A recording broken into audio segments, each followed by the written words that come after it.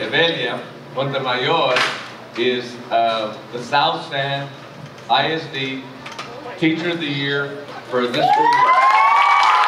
It hasn't been that long since Evelia Montemayor found out she was the South San Antonio ISD Teacher of the Year. But the news is starting to grow on the Kindred Elementary third grade bilingual teacher. It was very surprising. As many of you probably saw, I was very, very surprised. I'm very blessed to have a good campus that believes in me. Montemayor wants students to know that despite obstacles, any student can succeed.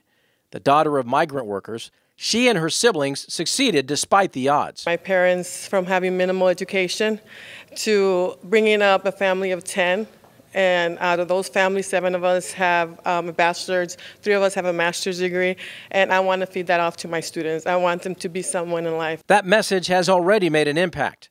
Former students have come by to thank her for believing in them and giving them something to strive for. One of them just recently invited me to her debut and saying, you know what, Ms. Montemayor, I'm going to be a teacher just like you.